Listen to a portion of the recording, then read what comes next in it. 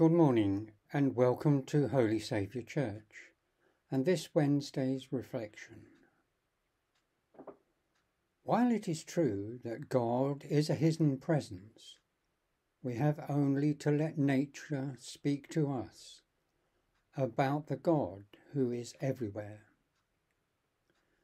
That's a quotation from Henry Nouwen in his book Discernment.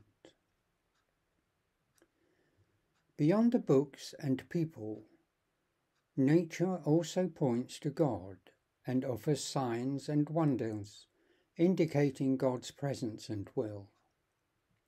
The book of nature, which cannot be reduced to words, reveals characteristics of God and God's activities.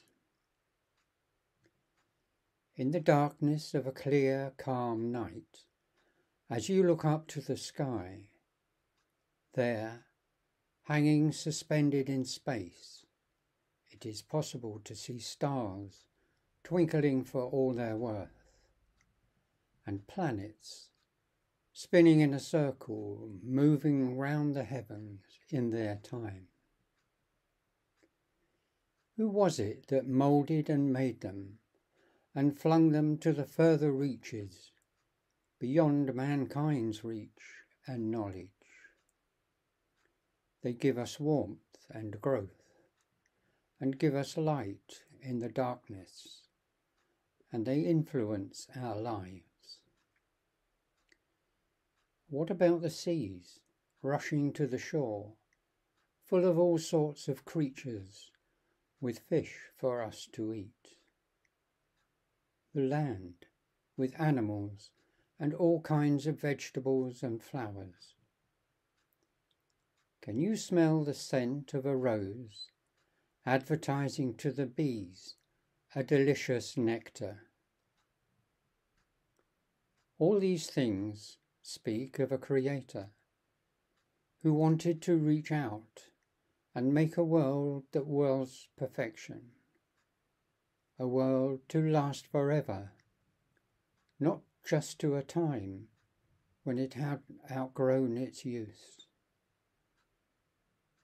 The world around us creates that feeling of closeness to one who made us, and an emotion that connects to the one who loves us so much it is beyond our understanding.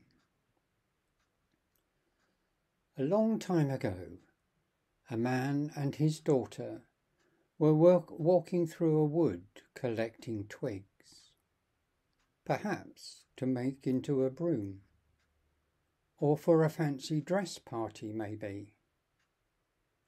And as they were gathering, the little girl suddenly said, "Daddy, did God make that little flower for me?"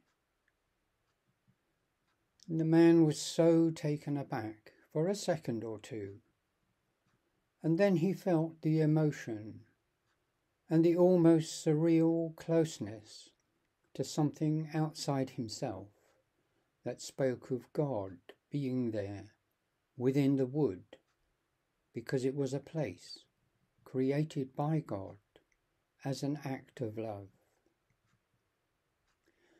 And the man replied very clearly to his daughter, "Yes, God made it just for you."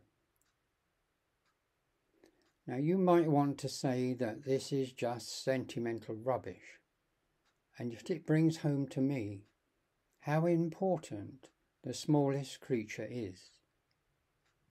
It lives alongside us all as part of creation, not created by us, but created by God. As the song says, "I see trees of green, red roses too. I see them bloom for me and you. And I think to myself, what a wonderful world. I see sky of blue, clouds of white, bright blessed day, dark sacred night. and I think to myself, what a wonderful world.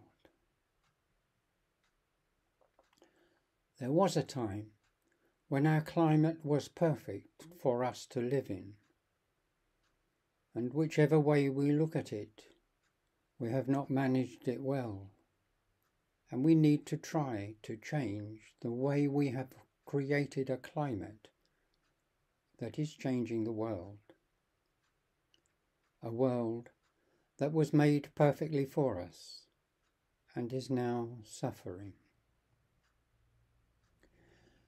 As you walk to the shops, the school, or to see a friend, notice the grass by the side of the road, the hedgerows and trees, the birds and the creatures that abound, and remember all this was freely given for us to look after. I leave these thoughts with you for the next time you walk through the nature of every day, as you continue along your way. Thank you for listening this morning